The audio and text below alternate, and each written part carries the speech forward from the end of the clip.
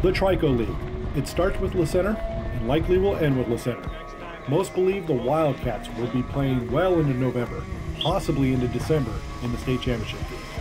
Remember, a year ago, Le Center had an 11-game win streak on its way to the state semifinals.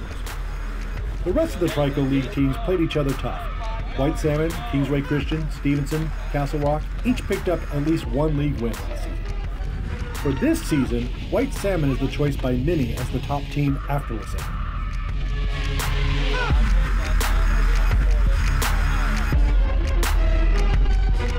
As far as the Clark County teams go, Kingsway Christian, coming off a 7-3 season in 2016, is completely different this season.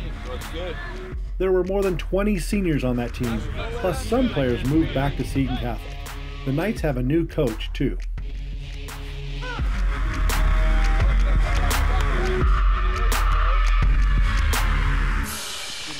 Isaac, what do you use your hand? That's that cone. Good work, good work, good work, good work.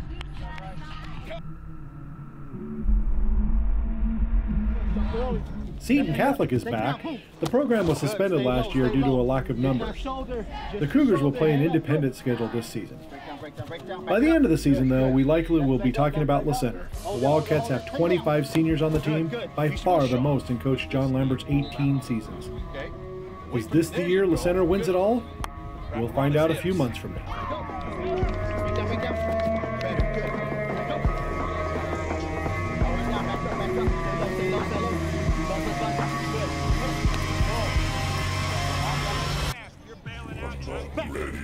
Come back.